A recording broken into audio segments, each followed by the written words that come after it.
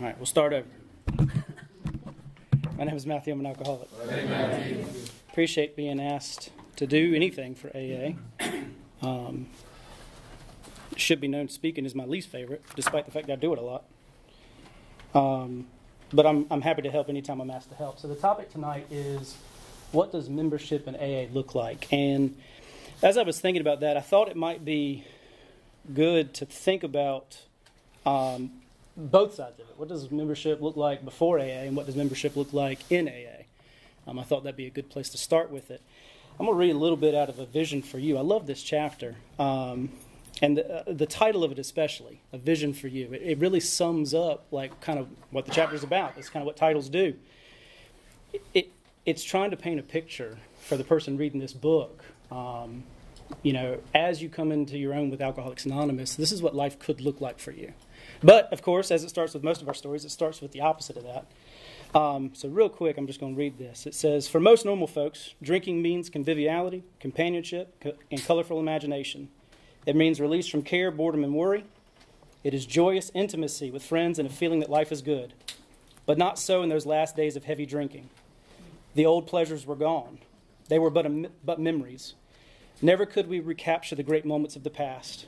There was an insistent yearning to enjoy life as we once did, and a heartbreaking obsession that some new miracle of control would enable us to do it. There was always one more attempt and one more failure. The less people tolerated us, the more we withdrew from society, from life itself, as we became subjects of King Alcohol, shivering denizens of his mad realm. The chilling vapor that is loneliness settled down. It thickened, ever becoming blacker. Some of us sought out sordid places, hoping to find understanding and companionship. Momentarily we did. Then would come oblivion, and the awful awakening to face the hideous four horsemen. Terror, bewilderment, frustration, despair. Unhappy drinkers who read this page will understand. Now and then a serious drinker, being dry for a moment, says, I don't miss it at all. Feel better, work better, having a better time. As the next problem drinker, we smile at such a sally. We know our friend is like a boy whistling in the dark to keep up his spirits. He fools himself. Inwardly, he would give anything to take a half-dozen drinks and get away with them. He will presently try the old game again, for he isn't happy about his sobriety. He cannot picture life without alcohol. Someday he will be unable to imagine life either with alcohol or without it. Then he will know loneliness as few do. He will be at the jumping-off place. He will wish for the end. So I love that beginning because I think it sums up, especially for a person like me, what the end of alcoholism looks like before we wind up in a place like this. And maybe somebody's sitting in here and thinking, that sounds like life exactly right now. That's exactly what life sounds like right now. But I think everybody in this room probably can think back to a time in their life where that was what life looked like. And for a guy like me, it was right before I showed up to an Alcoholics Anonymous meeting. And for the first few months that I was still going there, it kind of was like that too. So I came to Alcoholics Anonymous for the first time in the summer of 2011. I was 21 years old. I did not want to stop drinking. I certainly wanted the police to get off my back and my parents to get off my back and my girlfriend to come back. I had a lot of back problems. And thank y'all for laughing at that. But what I found when I came here, I don't remember a lot. I didn't pay attention to a lot. I thought I was too young, too cute, too smart, too whatever to be what you people were. And I certainly didn't think I was an alcoholic. I thought alcoholics had long beards and long hair. And lived under a bridge somewhere, which I had two out of three ain't bad, as Meatloaf said. But what I did remember is that when I was here and I would listen, you people laughed. I do remember that. I don't remember a whole lot, but I do remember that y'all laughed. People would tell awful stories from behind the podium, like things I would be like, I wouldn't have told anybody that. And not only would they laugh at themselves, but the people in the crowd would laugh. And I remember thinking, I wish I could have that. There's stories in my life I wish I could tell and laugh at. And most of the stories I tell, people don't laugh at that point in my life. And so did a little more research, came back to Alcoholics Anonymous a few months later after some very troubling times in my life. And when I came back, what I found was that you people still were laughing. And what I started noticing was when I started listening to the people that were talking, I started to realize maybe I was a little too hasty on this I'm too young thing. I was a little too hasty on this I'm too smart thing. Maybe I was a little too hasty on this I'm too cute thing. Maybe I have exactly what these people have. Because the more I listened to speakers, actually listened to them, I realized more and more that I was just like them. Like when they told their stories, circumstances might have been different, but the feeling was exactly the same.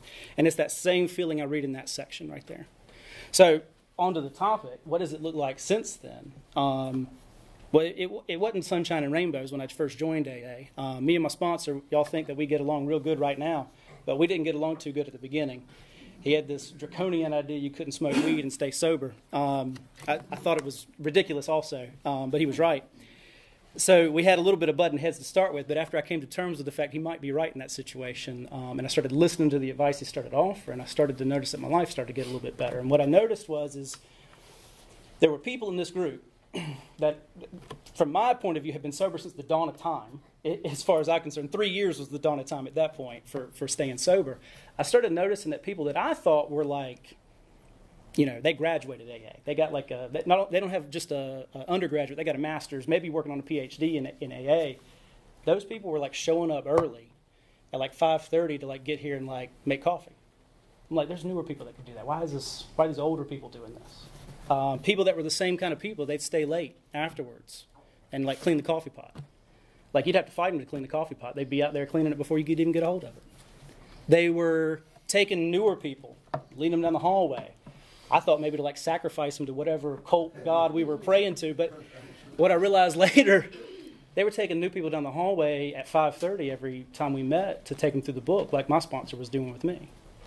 And I started to realize the more I paid attention, the more I started noticing that there was a lot of stuff going on in the background that was more than just that hour that we met for, that 7 to 8. A lot of people showed up from 7 to 8. A lot less people showed up from 5:30 to 7 and from 8 to 8:30. I had to think about those times for a second. And what I found the next part of this section in A Vision for You. It says, we have shown how we got out from under.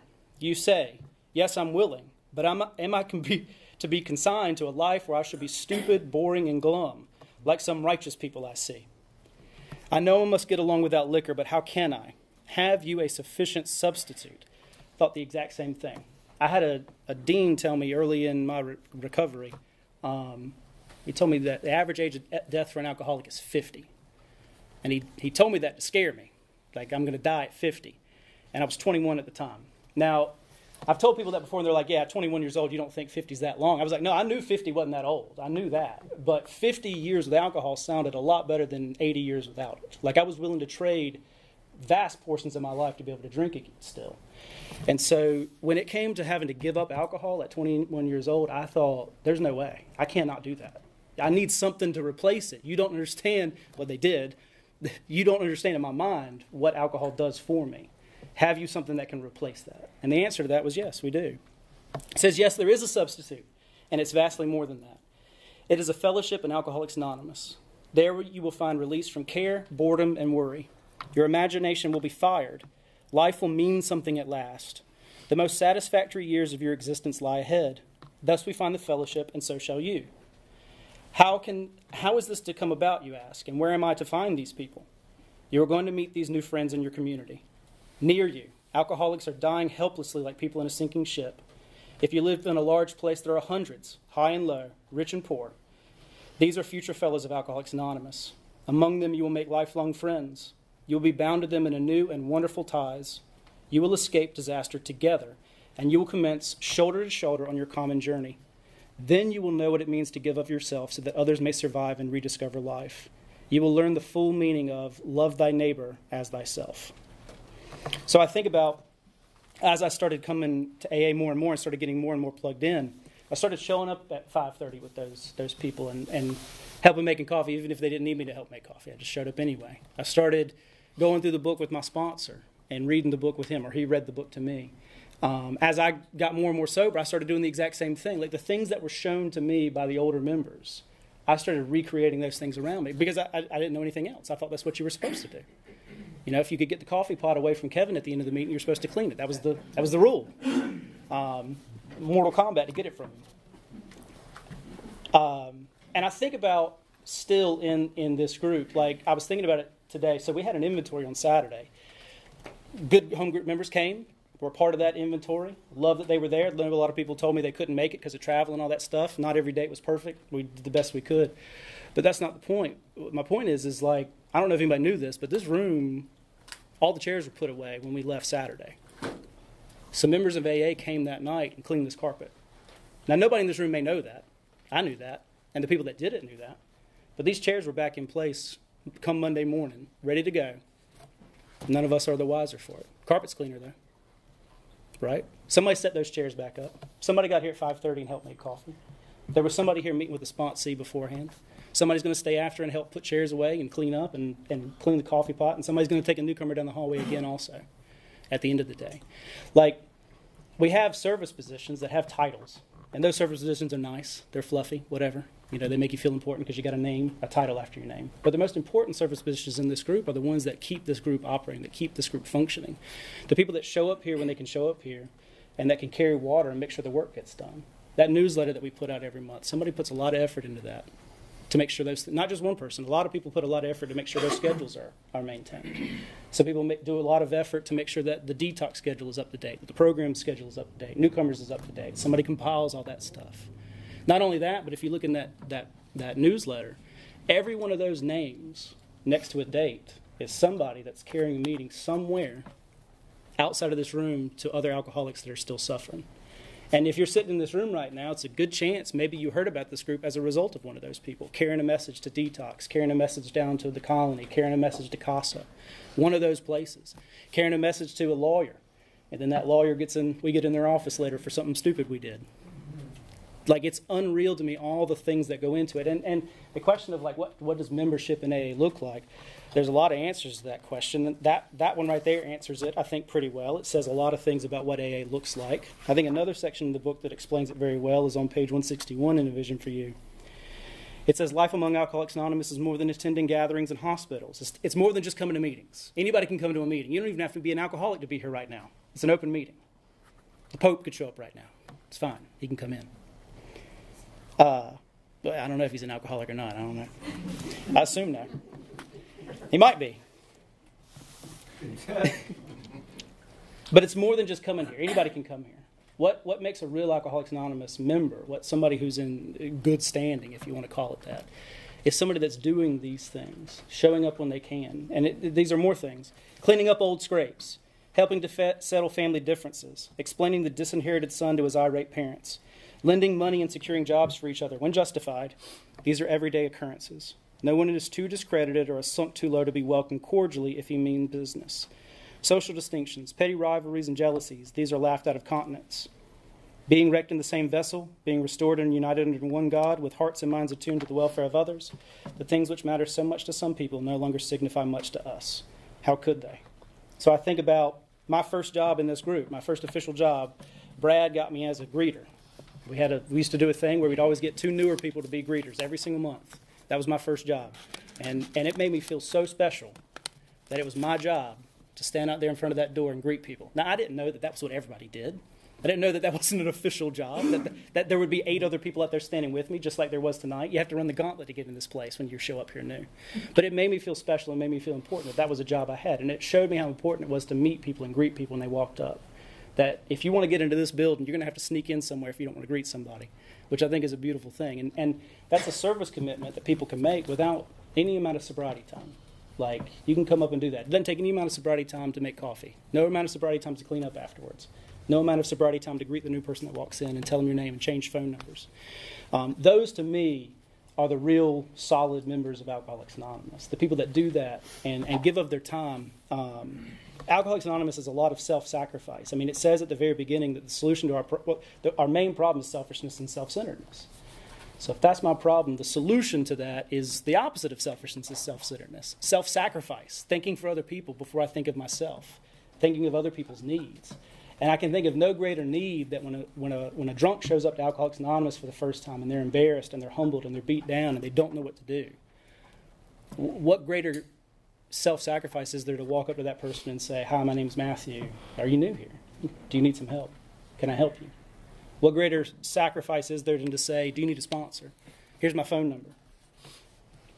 Is it all right if I call you tomorrow? Like, those are very important things that I think define what good membership in Alcoholics Anonymous looks like. And there's a lot of other things that go into the business of AA. But when it comes down to the fundamental aspect of AA, what drives Alcoholics Anonymous? It's one alcoholic reaching out to another and helping them. So that is what I think what membership in Alcoholics Anonymous looks like. And I'm going to turn it over to whoever's next. Oh, Lynn's going to kindly let Brenda go next.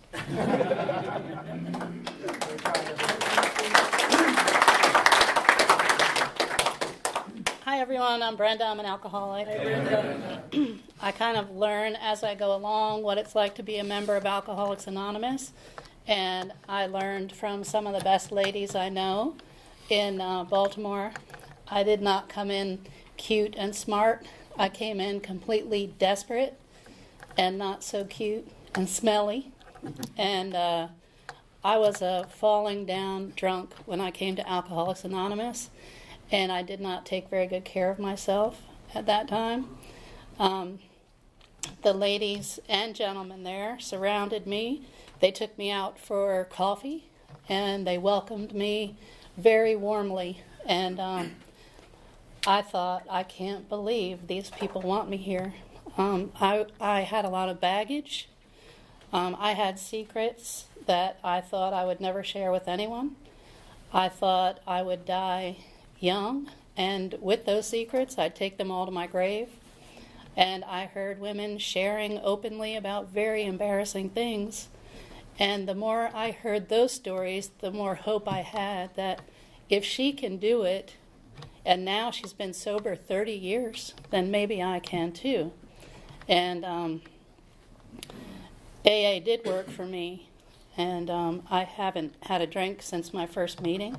And I don't say that to brag, but I often talk about how my entire life, I got sober when I was 40, my entire life I half-assed every single thing I ever did. I never put my full heart and soul into anything I did, whether it be marriage, being a mother, any important thing or anything at all. And when I got to AA, I made a decision that this time I am going to give it my all. I'm going to do everything they tell me to do, because if I don't think I'll be around for long. And I did everything they told me to. I worked the steps with a sponsor, and then I was ready to sponsor anyone who needed it. And if anyone ever asked me to sponsor, I would gladly sponsor them. And I turned my life over to God on step 3, and so therefore I can go with the flow. So whatever's supposed to happen in my life and to me, then it will happen. And if I'm supposed to leave my home group and sponsor and find new, then I know that everything will always be all right in Alcoholics Anonymous. I'm not embarrassed of anything I've ever done, and I'm not embarrassed to be a member of Alcoholics Anonymous. I'm proud of it. If I have a chance at work to share that with any of my peers, if they ask what I'm doing, I'll say I'm going to an Alcoholics Anonymous meeting. If they ask if I'm drinking, oh, you're going to go drink this weekend? No, I don't drink. I'm a member of Alcoholics Anonymous. And again, I think that things like that are meant to happen. So maybe somebody who asked me something or asked me what I was doing, maybe they were meant to hear that I'm a member here, and maybe they know somebody who might need help or might need it themselves. And I like to be of service. I like to help other people who are struggling the way I was when I came in. I don't know that I was going to say I don't know if I've met anyone as bad as me. The way I remember myself. So I shook so badly that you could be down the road and you'd be like, damn. She's really shaking. And I was just a mess. I had a life insurance agent out to the house because I wanted to just get as much life insurance as I possibly could so that my kids would have something when my time came. And there's no need to think like that anymore. That's a big difference. Being a member of Alcoholics Anonymous has allowed me to earn the respect back of my children. I learned that time stands for things I must earn, and I had a lot to earn back because I had ruined it all. That included with my family and friends, and most importantly, my kids. I always loved my children, but I was not able to express that love to them in the way that a mother should, and even that I learned how to do in Alcoholics Anonymous. The big book was like a map for my life, and it talks about the family afterward, and that chapter was very helpful to me because I really did want to go from a life where we don't pray, we don't go to church, and now I want to be like, let's pray, and it kind of helped me to just take things easy, don't come home and ask for all these new changes. And really, the big book guided me, along with my sponsor, into a sober life. And a membership in Alcoholics Anonymous allows me to be a grandmother with grandchildren that have never had to see me drink. And it also helps me to, when I was drinking, I had a few times when I did drugs, I drank. There was a few times where things were just perfect. I mean, it was the perfect combination of this and that, and everything was just perfect. And when I got to AA and got to know these people, I got to realize that this is what I've been looking for. And I found it those couple times, but I never found it again until I got to AA, and members here are able to laugh and be at peace. And that peace is, I resented those mothers that were so peaceful and could just watch the kids play at the park. And before long, I was able to do that as well. So I think that's all I have. Thank you for letting me share. Thanks.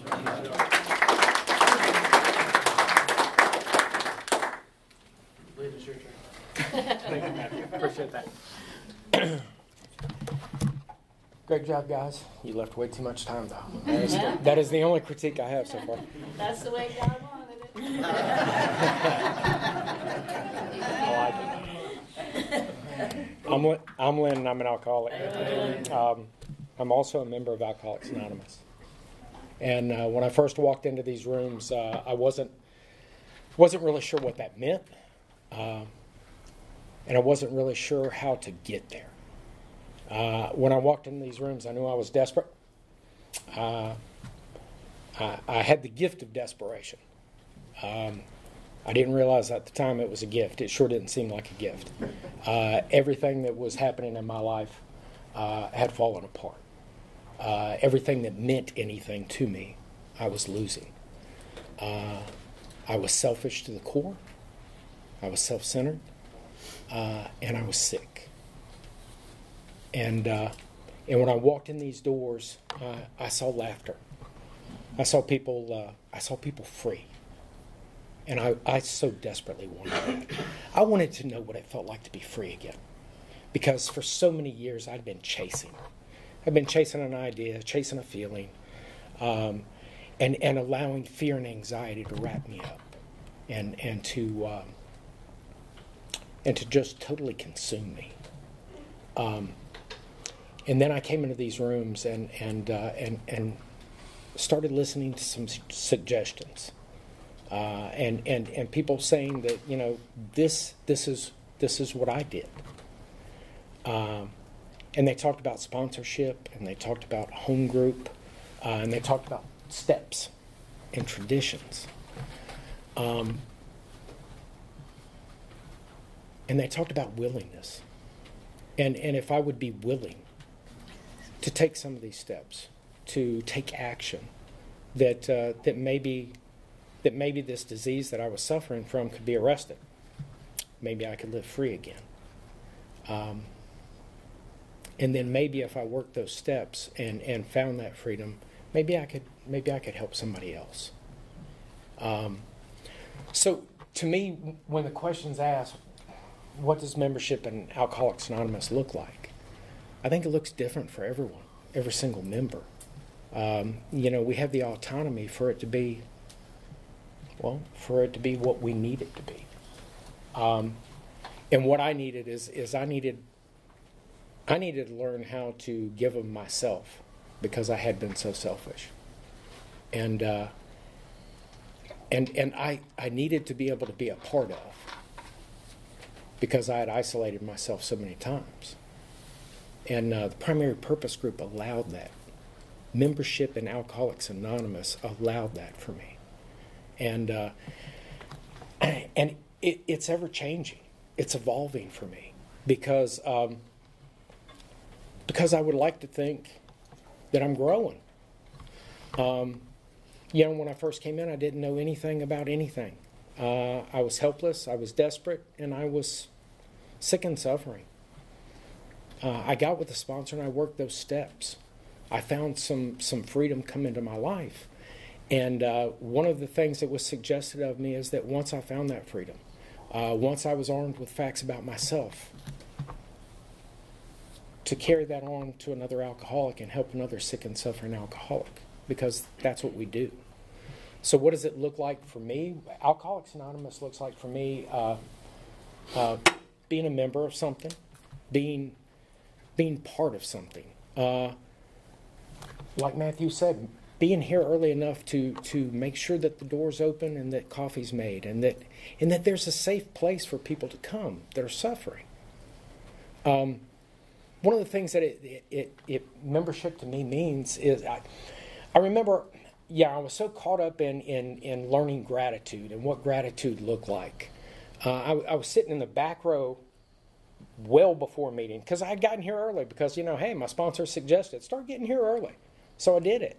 And I was sitting in the back and I was writing down on a piece of paper my gratitudes for the day because I didn't do it when I normally would do it. So I was kind of behind on my schedule and I needed to get my gratitudes down. And my sponsor comes up to me and said, "What are you doing?" I said, "I'm writing down my gratitudes."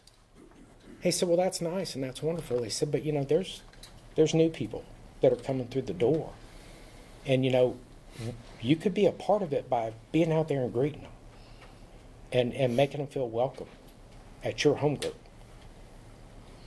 See, what he was teaching me was to take ownership in this, because this is my home group. And I am a part of Alcoholics Anonymous. And I get a chance to do for other people what was so freely done for me. Bill Wilson, more importantly for me, Dr. Bob, and some of the things that Dr. Bob would talk about. Just real quick, I'm going to read out of Dr. Bob's Nightmare 4 of the things that Dr. Bob talked about that, for him, 1, sense of duty. 2, it is a pleasure. 3, because in so doing, I am paying my debt to the man who took time to pass it on to me. 4, because every time I do it, I take out a little more insurance for myself against a possible slip. One of the beautiful things I found out when I started trying to help other people was that it was helping me. That I was finally able to get out of my self-pity, out of that victim mentality that I so cherished and loved and tried to wrap myself in all the time. And I started being a friend would like to have. I started having meaning and purpose in my life because Alcoholics Anonymous showed me to get outside of myself, showed me how I could live free again, and in doing so, how I could help another alcoholic. And it has not only given me freedom, it has given me a life that I probably don't deserve.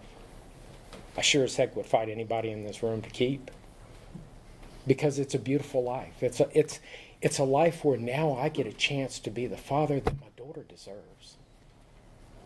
I get a chance to be the son that a mother can count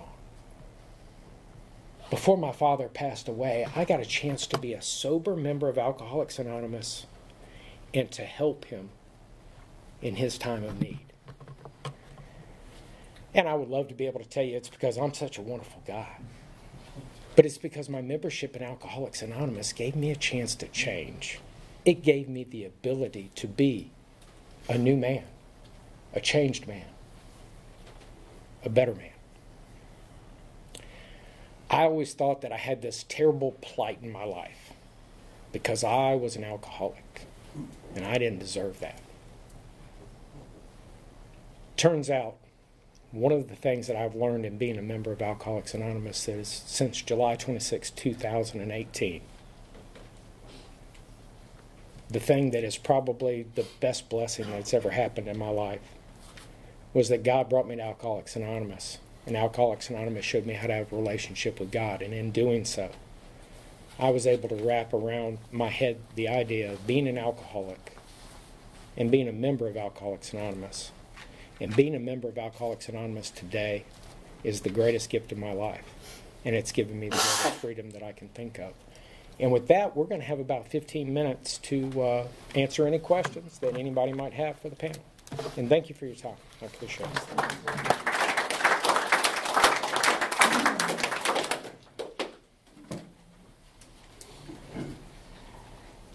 Does anyone have any questions for our other two panelists or this? Questions? Anyone? I'll ask a question. Sure. How did you decide what home group you wanted to belong to, and how long did it take?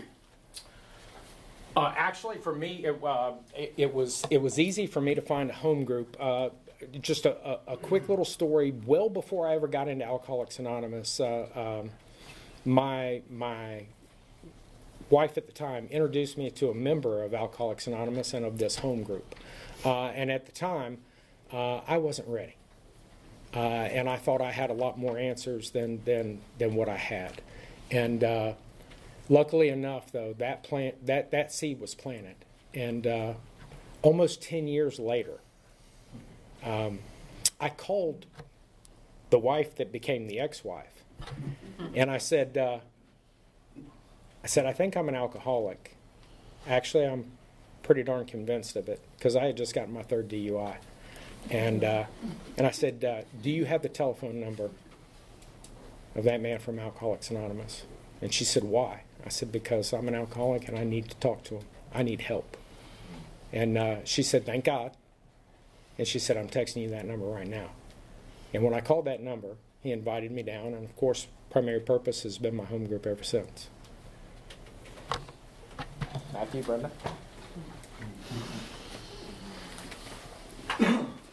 I looked online, Alcoholics Anonymous meeting schedules, and there was one in Baltimore that met Monday through Friday at 6:30 a.m. So that was my definite choice, and I just felt at home there when I got there. And I went there until COVID came around, and then they had canceled it for a while. But we ended up moving here, and I really tried a lot of meetings. When I moved by myself initially, and then my husband joined me maybe 6 months later or so, and I mostly went to women's meetings because that's where I felt more comfortable. But then we happened to stumble upon this meeting when he moved here, and it was just, it's kind of like buying a house. You know it when you find it. And this was just a definite fit for us. So that's how it worked with us. Thanks, Brenda. Mine's quick. I grew up in this church. So this is actually my nursery when I was a kid. This room just had a wall right here. But so I knew about a meeting here. Actually, y'all used to meet in the room around the corner in the basement, back in that back room back there, and that was the youth room. So this podium was in there with had a little logo on it that said AA, and on the back of it we had written youth. So when it was AA, we had AA, and then we'd flip it around for youth. I don't know if y'all remember that, but that was, I didn't write it, but I was part of that crew. I know who it was if you want names. But truth be told, I hadn't gone to church in a long time. I was too embarrassed to go to church. I was too ashamed. I felt too disgusted. I didn't think that I didn't think that they would judge me. I just didn't think that I deserved any help. And I didn't think that, I thought that they would be better off helping other people. But when I found out that there was an AA meeting here, I remember there was an AA meeting here, I was at least comfortable enough to go in the building on a Monday night when I didn't think the prayer circle would be here. And go to this meeting. And it was enough of a familiar place to me that I was willing to come in and stay. And thank God that I did. This has been my home group ever since then, and I've loved it. And ever since I've come here, I don't want to paint this picture like AA, like every night I'm loving coming here. Like after getting off work some nights, I'm just like, the best thing in the world for me right now, in my mind, is I just want to go home, sit on the couch, do absolutely nothing. But I generally feel guilty after that. And I'm a guy that, I forgot to mention this, but what does membership in AA look like? I can tell you also what membership, when you don't go to AA, looks like too. I decided one time that I didn't want to go anymore. I'm not going to come anymore. I'm too tired. I'm too busy. I'm too whatever. And I stopped going for several years. And what I can tell you is this. And then COVID hit, and that was an easy excuse. Never mind the fact the group kept meeting, but that didn't stop me from not coming. Nor did I really care about COVID, so it was just an easy excuse. What I can tell you is this, at the end of it, I didn't go to meetings, I didn't help people, I just kind of existed. I didn't want to drink, but I can tell you one thing that I did want to do is at the end of it, I did want to die. And so I knew the only place I could come that would save me is here. And it's just a reminder to me that membership in Alcoholics Anonymous is not always easy, it's not always fun. Sometimes it looks like getting a phone call at 3 o'clock in the morning from a guy who's drunk. Sometimes it's, you got to get here 3 weeks in a row because there's a scheduling conflict and you're chairing for 4 weeks in a row, however long I did it the other day, it doesn't matter. That's not always fun, but it's a lot better than the alternative. And what I find is that when I come here and do those things, I'll always feel better in the end. Doesn't matter how terrible of a day I have. I'm always better when I come here and leave this place. So that's 2 questions in one. Yes, sir. I'm Mathew. I'm an alcoholic. What can members do, or people that want to be members that have a burning desire to be members but have like children and really busy lives outside of AA that can't show up early or stay late? What can they do to be better members? Those are great questions, and there's no easy question or no easy answer to those questions. There are members who have had those hardships and have done it, and there's members that can't. And really what it comes down to is I think the phrase of to thine own self be true. I was a guy that came in that didn't have a lot of that baggage. In fact, staying home was, that I know of. Yeah, that I know of. People ask me, do I have kids? I say, I'm not sure.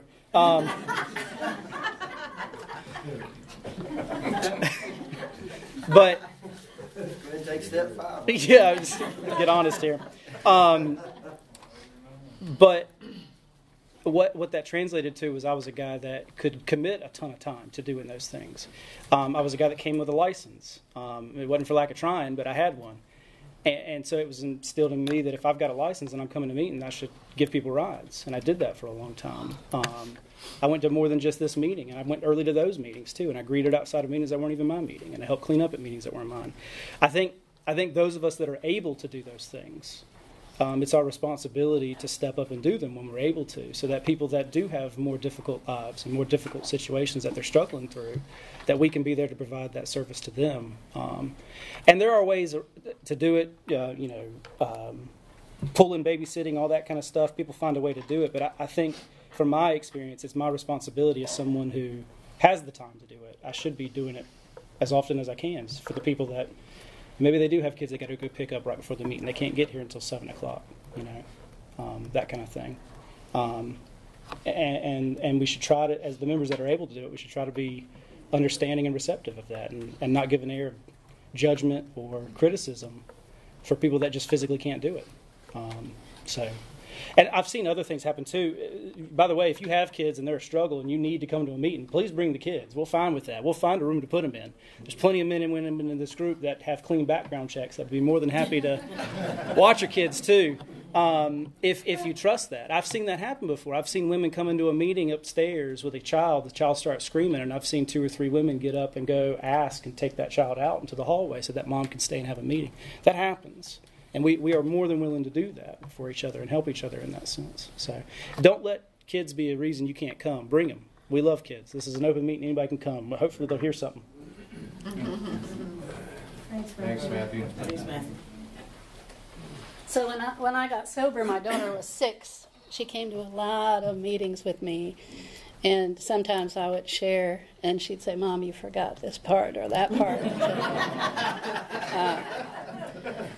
But also ladies with kids, they could all talk to one another on the phone and be of service to one another that way. And we also record all the meetings that happen on Thursday nights, and that's a good resource. If someone wasn't able to get to a meeting because they couldn't get a sitter, they could listen to one of the speakers that we have. They're always great speakers, maybe one that they missed, something like that.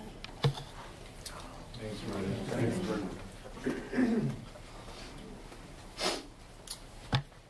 One of the greatest things about Alcoholics Anonymous is that you don't ever have to do it alone. There's a fellowship here. There's a membership that comes along. If you have kids, you don't ever have to do it alone. There are people here that will help, especially if a person needs a meeting. It's the willingness that Mathew had touched on it. To thy own self be true. Sometimes we have to table the pride. Sometimes we table the ego, and say, "I need help." And if we're willing to do that, the help is always willing to be there. Thanks, Liz. I'm Will, an alcoholic. This is not a question, but that question and this whole panel, I feel like I should say this.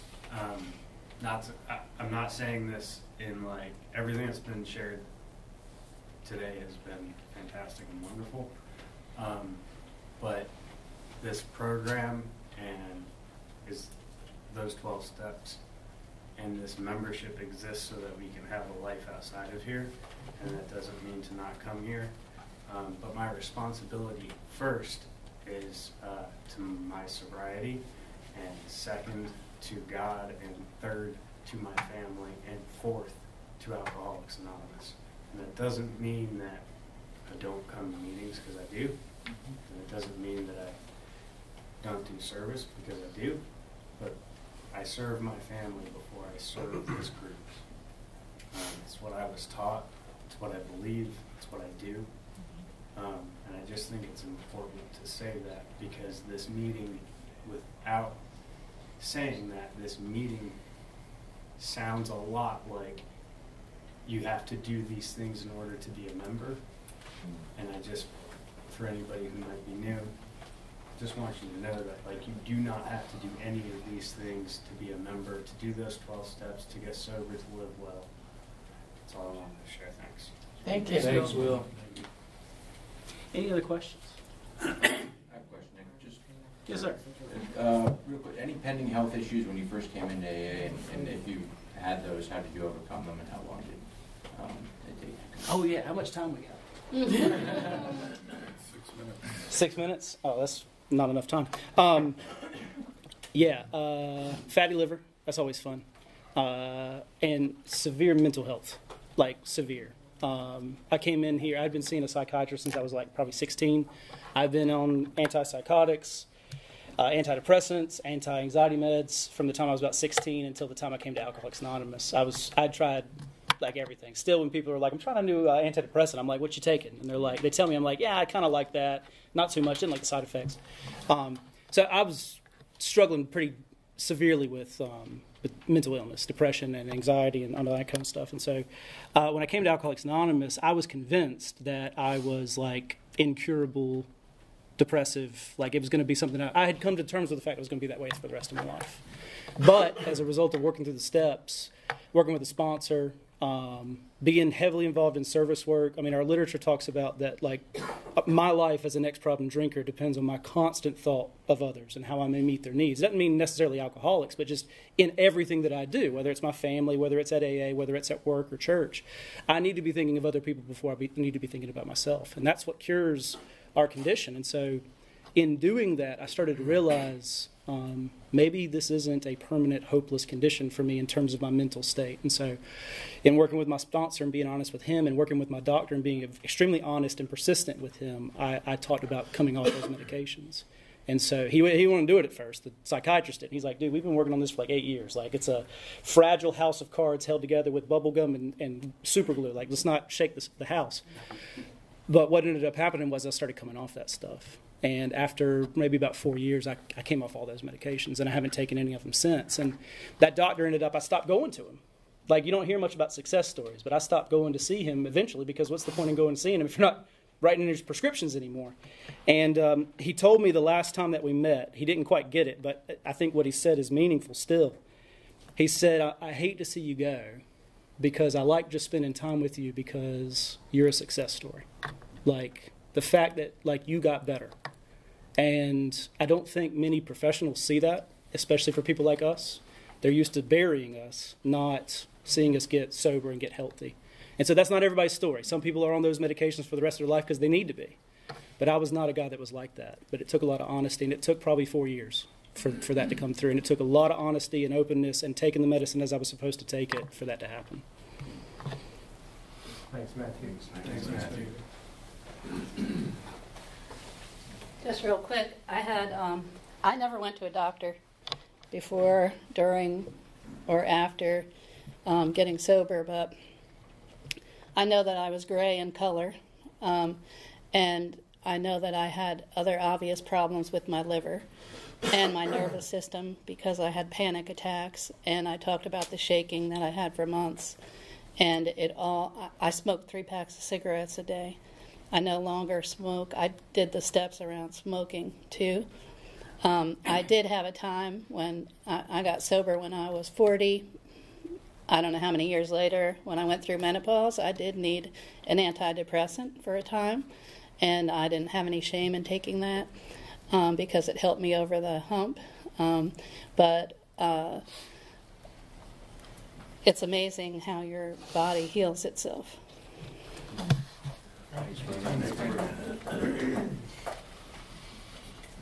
Lynn's the picture of health, so.